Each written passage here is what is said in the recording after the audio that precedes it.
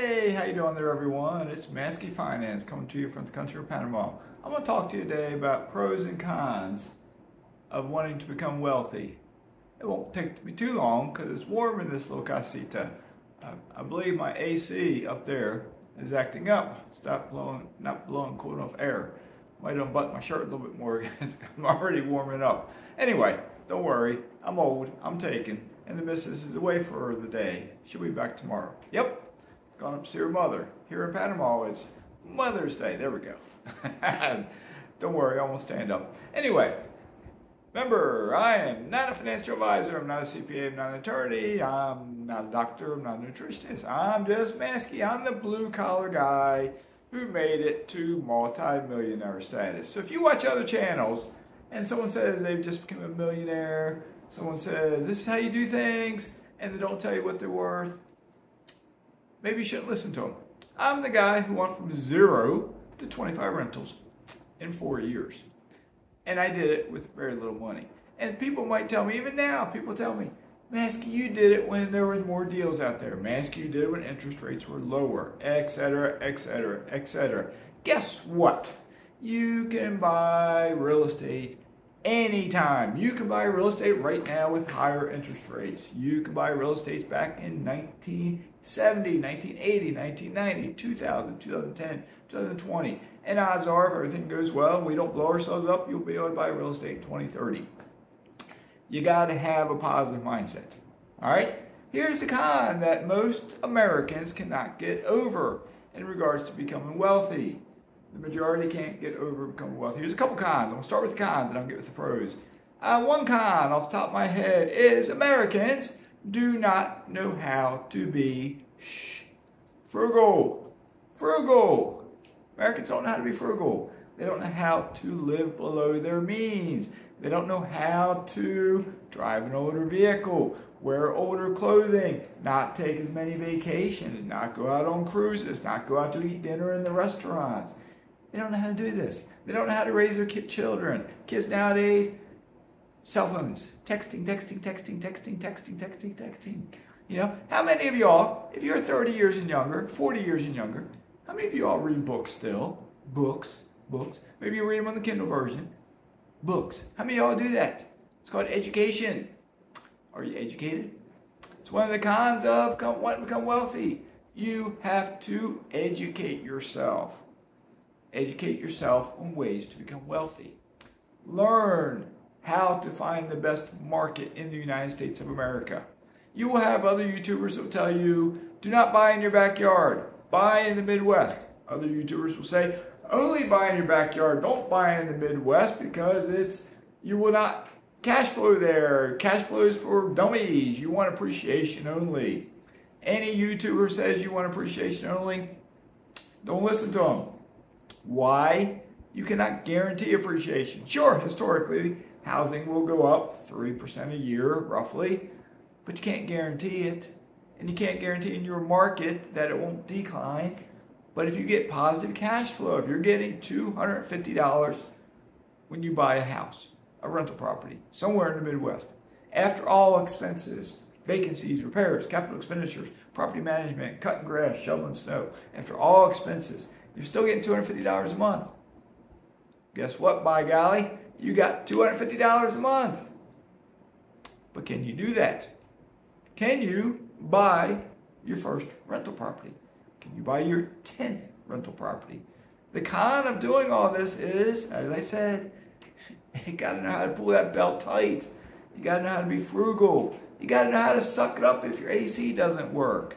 I lived in a house for 15 years where it got hot in the summertime. I didn't have AC. I worked rotating shift work. I didn't have AC. I remember sleeping in my bed with no air conditioning, and it was 100 degrees outside in an old brick house.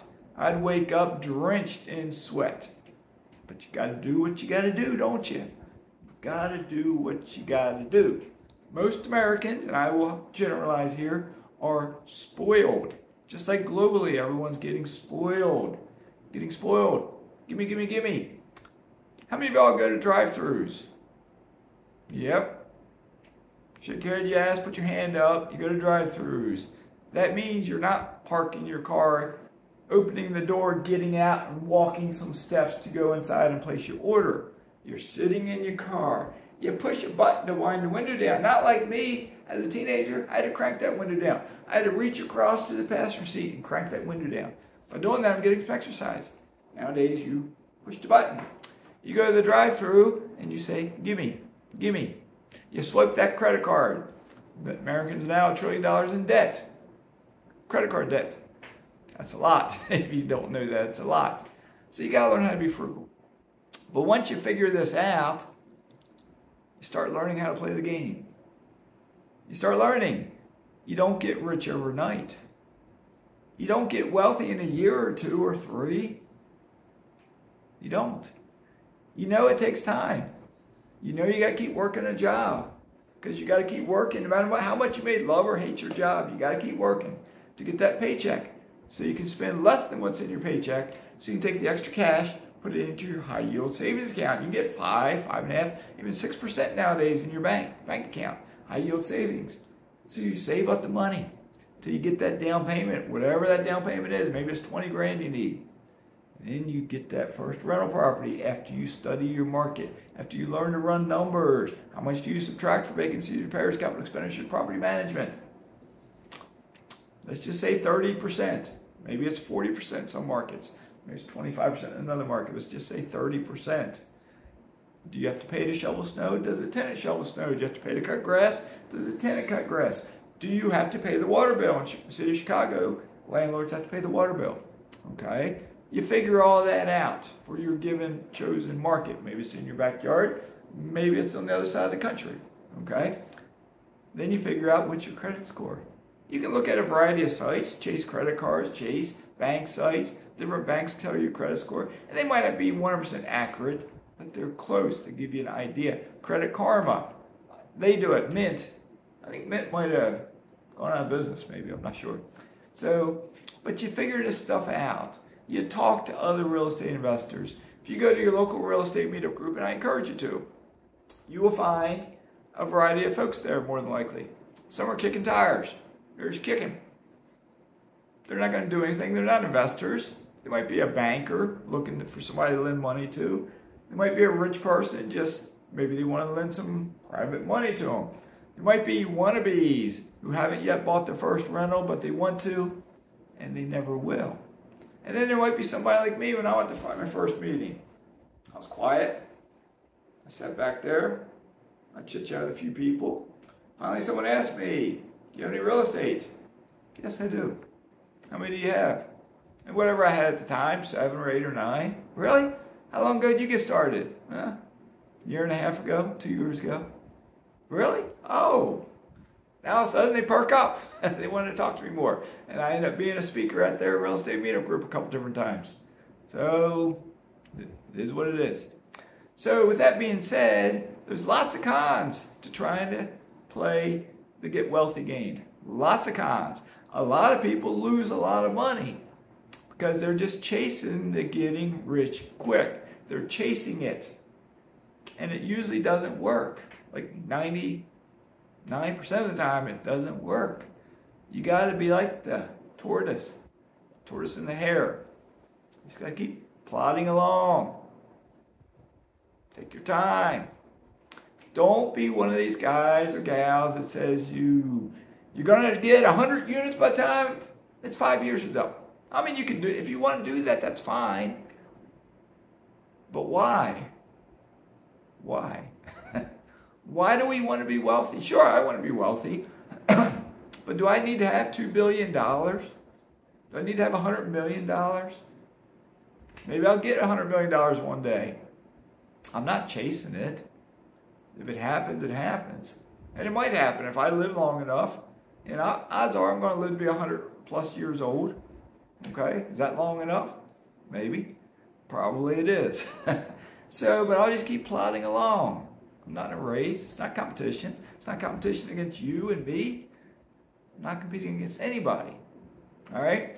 The other thing is learn to stay humble. I'm extremely confident up here. I have 110% confidence up here. I have confidence in my ability. I have confidence in my investing ability. I have confidence in my knowledge to both invest and to live a long, healthy life. But I try not to brag about it. I try not to come across as being cocky. I'm willing to help you out the best I can. If you want to email me, my email is always in the description below. I'm busy. I like having fun in life. But I'll respond to you. I think there's a few that might have fallen through my cracks. I apologize if so. I moved to this country a couple months ago, and I think there's some folks up in Florida that had emailed me, and I was supposed to get back to y'all, and things happened. I got busy. Technology issues too. Sorry. Email me again. All right, I'm getting back on track down here.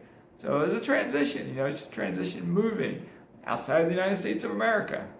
Okay? It's a transition. It's a lot to go through. It's not as easy as you might think, but it's not as difficult as you might think it would be. So anyway, we're at 11 minutes. Was this talk worthwhile? Did I tell you anything you don't already know?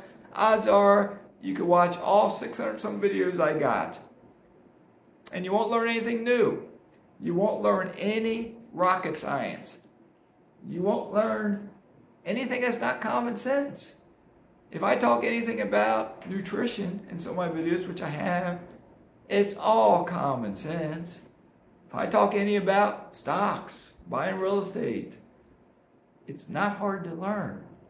I started learning some of the stuff about stocks before there was an internet.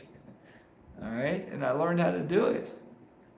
You guys got in your cell phone more power than I had in my computer first computer I bought back in 1995. Windows 95, if you're my age, you might remember those commercials. Microsoft Windows 95. That's when I bought my first desktop computer. Excuse me. So, anyway, that being said, I'm going to get back inside to the big house. It's not that big. My AC's working in there, and I'm sweating in here. I'm getting hot. I can't decide. The missus is gone, like I said. I'm not sure if we're going to jump in the pool later on or go walk on the beach. I'm not sure. I'll decide. I don't do anything in the middle of the day because it's hot out here. I try to minimize my time in the sun.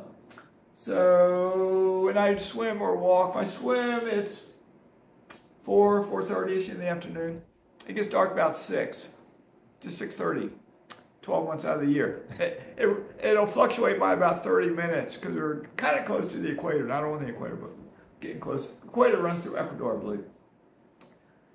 If I walk on the beach, I might wait till 5-ish. And I don't mind finishing up in the dark. I'll carry a flashlight with me. All right, I like to be out there when the sun is down here, not up here. So, all right. Have a great day. Stay safe, everyone. Keep loving life. Eat an apple, eat a pear, eat some strawberries, eat some blueberries, drink a cup of green tea. All right, so with that being said, Maskies signing out.